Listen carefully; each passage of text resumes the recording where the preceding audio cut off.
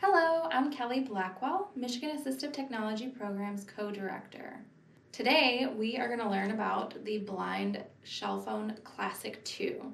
What this is a cell phone for individuals who are looking for a more tactile experience in using a smartphone. So instead of using something like an iPhone or an Android phone, the BlindShell could be an option for you. I will go ahead and show some of its features.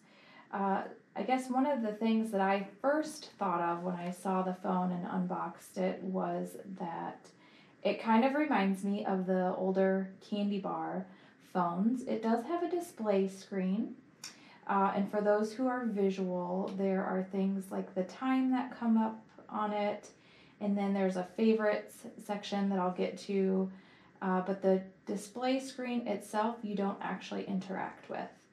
And then this phone has a headphone jack at the top left edge of the screen, a bar that is for the flashlight, and then on the sides, on the right hand side, there is the programmatic button and also the button that you would press to request for it to call someone, as an example. And then on the left-hand side are the up and down volume buttons. And then you have your typical face of the phone with the traditional number pad that's very tactile. And then above the number pad, there are some buttons that perform some additional functions. And then at the bottom of the phone, and typically where you might find a charging port for something like an iPhone or an Android phone, is the charging port. You can use the charging cord that comes with it with the wall unit, or it also comes with a cradle.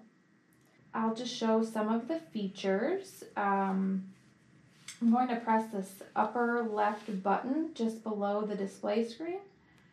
1:30 p.m. And that's a little on the quiet side maybe for some, so I'm going to go ahead and press the volume up. Volume 4, Volume 5, Volume 6. And it goes all the way up to 10.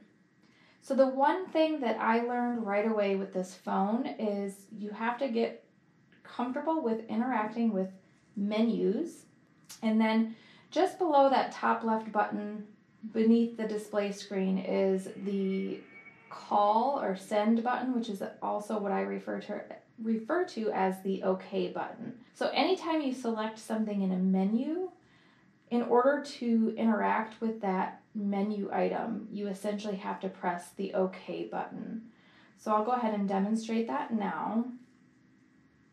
Call 1 of 7.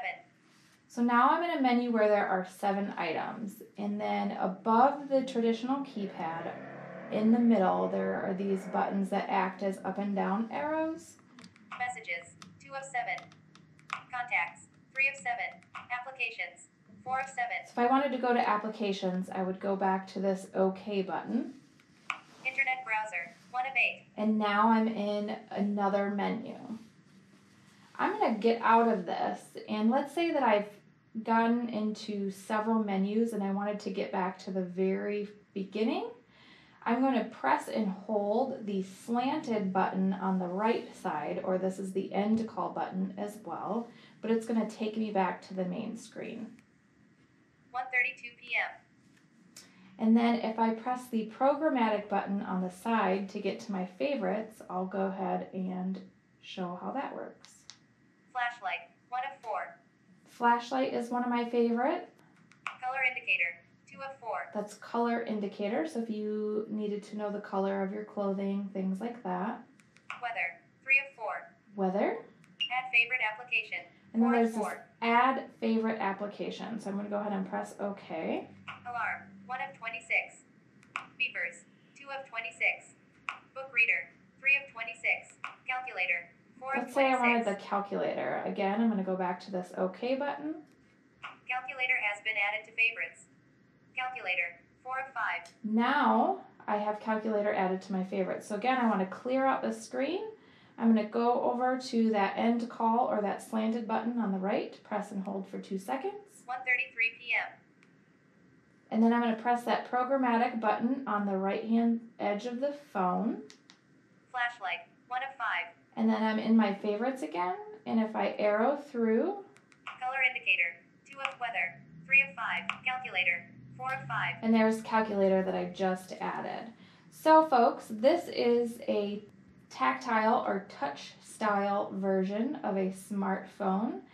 And I would say, as someone who is also visually impaired and is used to a touchscreen smartphone device, this may be best suited for individuals that haven't quite taken the dive into a smartphone. But the best part about our program is you can request a demo and try it out to see if it will work for you.